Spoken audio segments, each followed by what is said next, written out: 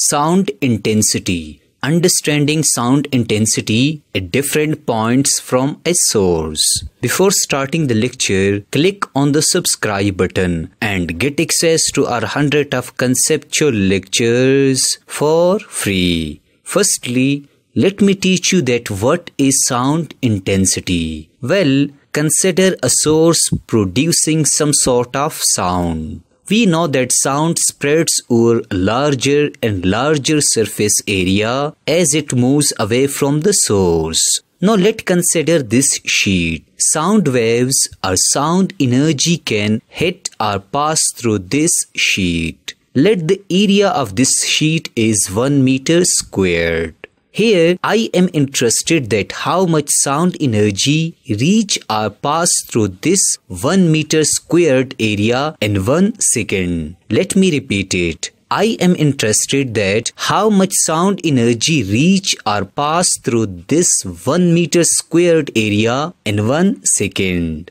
Thus, we define sound intensity as sound energy passes through 1 meter squared area in 1 second is called sound intensity. Let me repeat it. Sound energy passes through 1 meter squared area in 1 second is called sound intensity. Sound intensity is denoted by I. Mathematically, we write it I is equal to E upon A into T, where E is the sound energy that passes through unit area or 1 meter squared area A, and time T is equal to 1 second. What about the SI unit of sound intensity? Well, we know that the SI unit of energy is joule. The SI unit of area is meter squared and the SI unit of time is second. So the SI unit of sound intensity is joule per square meter per second.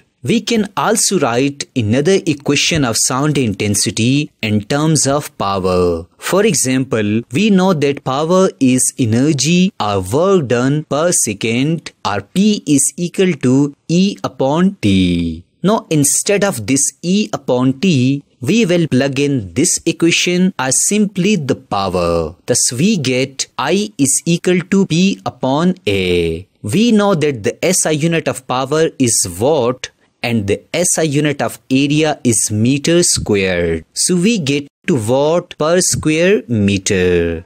Therefore, note it down that we have two equations for sound intensity. I is equal to E upon A into T, or I is equal to P upon A. And we have SI units like joule per square meter per second or watt per square meter.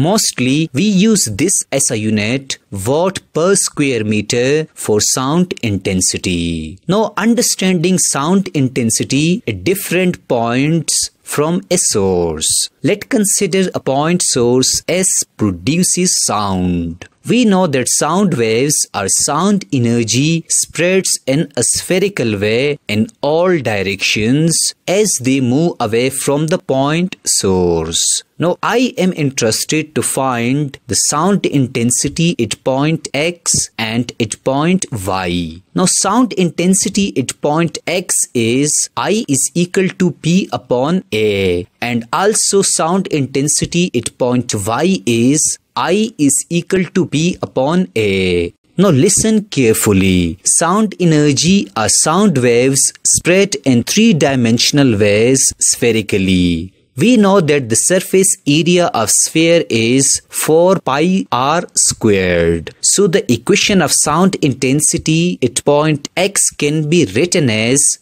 I is equal to P divided by 4 pi r squared. Also, the equation of sound intensity at point Y can be written as I is equal to P divided by 4 pi r squared. The distance of point X from the source is r, and the distance of point Y from the source is also r. Now, according to this equation, intensity is inversely proportional to the square of radius.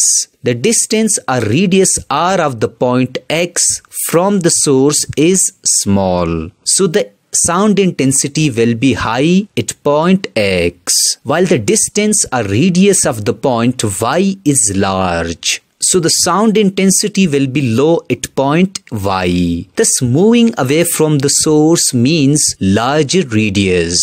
Larger radius means less intensity and vice versa. Therefore, remember that sound intensity at point x is high and sound intensity at point y is low. Finally, let me teach you about different intensity levels. The minimum sound intensity or lowest sound intensity human ear can hear or detect is I0 is equal to 10 raised to the power negative 12 watt per meter squared. Secondly, the maximum sound intensity or highest sound intensity human ear can hear or detect is I is equal to 1 watt per meter squared. Thirdly, the sound intensity 1000 watt per meter squared can rupture or destroy your eardrums. This was all about sound intensity.